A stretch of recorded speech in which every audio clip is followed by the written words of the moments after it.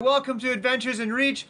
I'm standing outside in the snow. It's 28 degrees and I'm about to take some of these layers off to show you a visualization of what it looks like as you are layering up, including after being wet. So stick around for that at the end.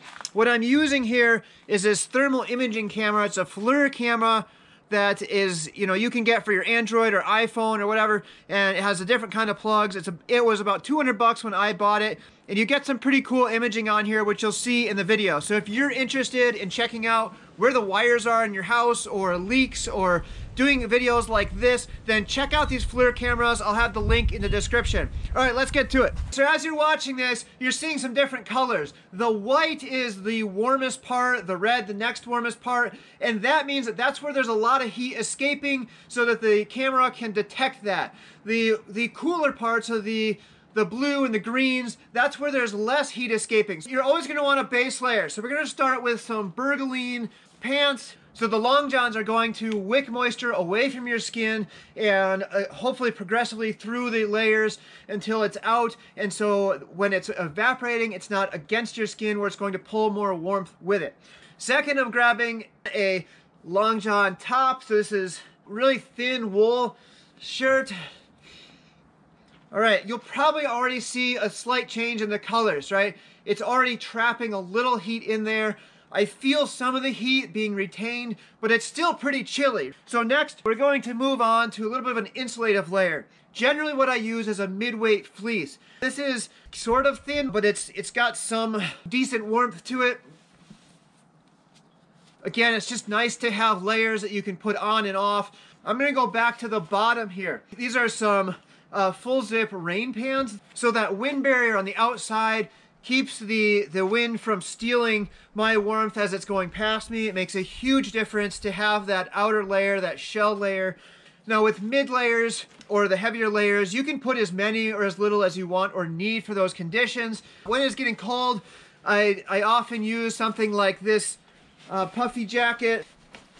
This is gonna be a thin slate insulation. This happens to be a North Face puffy. It does have a little bit of a shell, but it's not windproof and it's not waterproof or water resistant. I really like to have that outer shell to keep me from getting wet, keep my layers from getting wet. So then I'm going to add that outer layer. This is a Mountain Hardwear ski jacket, and it's got a really nice Cordura.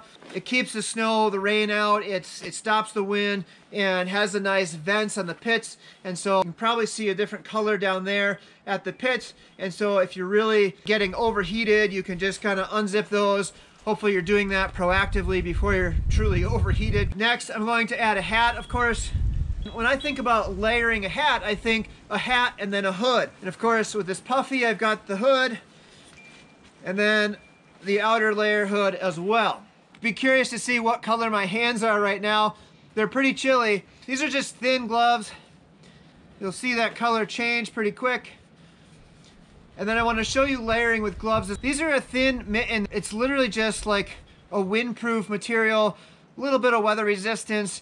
And with that shared warmth of the mitten versus a glove, I'm going to warm up a lot quicker. Now the cool thing about these is I have this little extra finger here, and now I can grab stuff. I have a little more dexterity, or I can pop my finger back in so that, it's just the mitten again.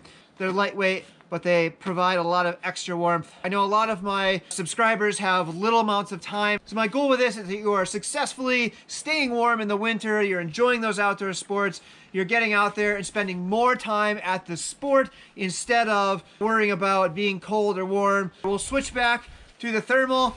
I'm gonna delayer.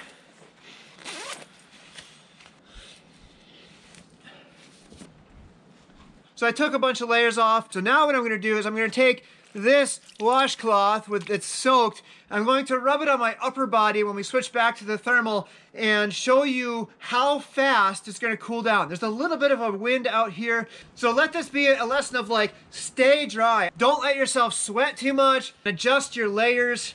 So evaporation is one of the fastest ways that you lose heat. I feel the heat going from my body. If you just get the bulk of the water off of you and then put your layers on, that you're going to be much warmer. That's a cold breeze. All right, after I'm done freezing my butt off and we get to the end of this video, I want you to check out the video I'm going to link that will be the ways that we lose heat and how to gain it back. That's helpful for if you're going to be spending any time outdoors. Now, of course, it's hard to get layers on when you're wet. Here's this Midweight fleece. There's the puffy. I'm gonna throw a hat on.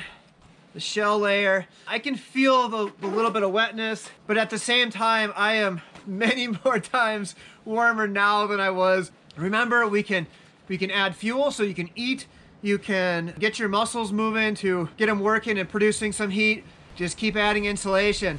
Don't forget to hydrate as well. Helps keep your blood volume up so that you have more to circulate around. Otherwise, it's going to be shunted to your organs and away from your extremities. If this was at all useful to you, please hit the like button. It's super helpful for the YouTube algorithm that we're all trying to satisfy. So hit that like button. I hope you consider subscribing. I generally do a video every week. I hope you get out there and adventure, and let me know in the comments if you found this useful and what you want to see next. And don't forget to check out the video up here about the ways that we lose heat and how to gain it back. Catch you next time.